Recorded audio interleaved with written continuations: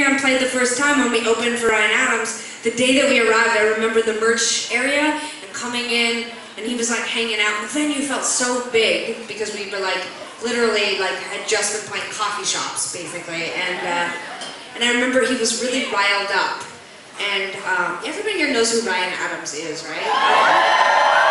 And so he had just released this record, this amazing record called Heartbreaker, and so we were going across the country, and he had released sort of like a B-side sort of like kind of like collection of music. Anyway, we walked into the venue, and he was sitting with some of the gear, and he was really riled up because he'd gotten a bad review.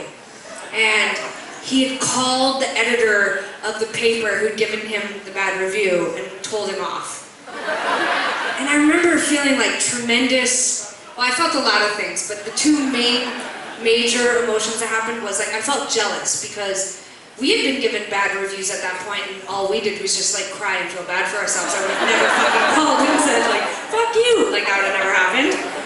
The second thing that I felt was really impressed because we still would never do that, but in the moment I understood, even at my young brain, young musician self, that it took a lot of courage to stand up for what you think is right.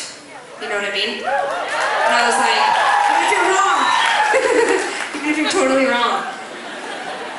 Maybe that reviewer was right, I can't remember, I barely remember any of that stuff, but I just remember thinking like, he's so strong, he's so brave, and I think Sara and I were really lucky that we got to go up in front of so many other people's audiences. We didn't get the privilege of just putting out a record and being popular and having our own crowd. We had to go and earn our audience like one person at a time.